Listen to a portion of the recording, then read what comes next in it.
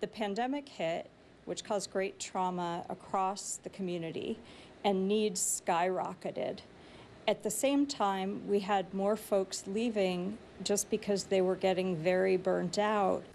It's a serious problem plaguing the Bay Area. More people needing help with their mental health and not enough professionals to go around to provide it. Experts say the situation is now really at a crisis level.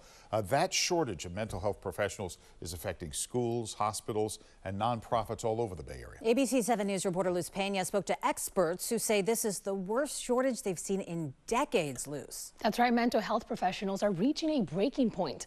Experts were sounding the alarm before the pandemic, but now the need is even greater and the shortage is only increasing. The exodus and lack of mental health professionals is alarming experts throughout the Bay Area. The most difficult workforce shortage that I've seen in 30+ years in this field. David Minera is the CEO of Momentum for Health. They serve more than 4,000 individuals experiencing behavioral health challenges in Silicon Valley every year. Minera's team is seeing the challenges to attract and retain mental health professionals firsthand. It takes us a longer time to hire a licensed clinician.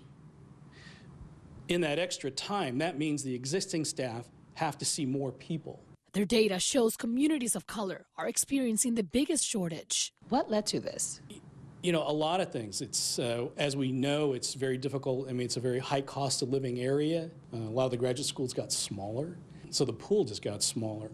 And now you see with the baby boomers, they're all retiring. A report by the Silicon Valley Institute for Regional Studies found that approximately 25% of students earning degrees in behavioral health plan to stay in Santa Clara County. And another 25% say they may remain in the Bay Area. The biggest roadblock is the cost of living. What we need are higher competitive rates. We knew we had a problem before the pandemic. There were more therapists and substance use counselors and psychiatrists and peer counselors that were retiring or leaving the profession than were coming into it. The shortage of mental health professionals is also impacting the legal system. We have clients who are spending sometimes months longer than they need to in mental health facilities, locked psychiatric facilities and hospital wards, because the doctors agree they could be safely in the community with adequate support, but there aren't the mental health professionals available